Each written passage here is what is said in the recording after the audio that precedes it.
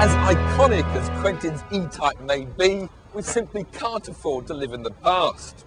The greatest example of the British sports car industry today is, once again, Lotus.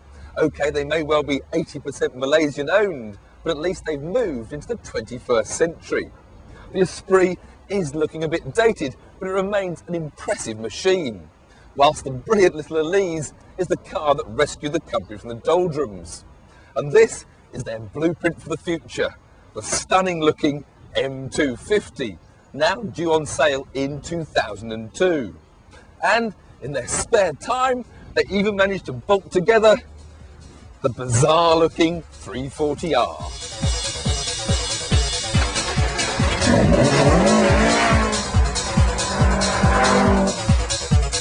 Why Lotus even bothered, I'm still not sure. The Elise is brilliant fun as it is, but this is supposed to be the ultimate in minimalistic design. While the Elise enlightened many sports car manufacturers with its no-compromise design, the 340R takes it to the extreme.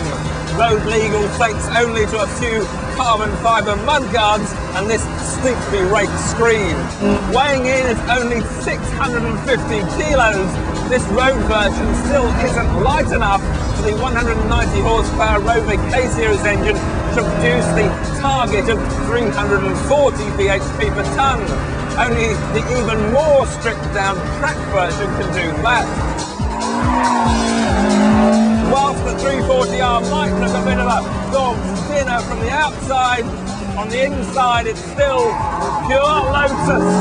And that means handling to die for.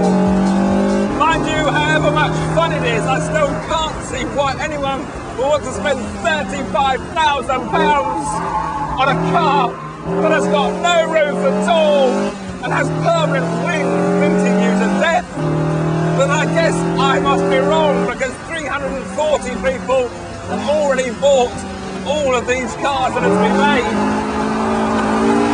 And I guess it must just be that sort of fun that makes them want to buy it.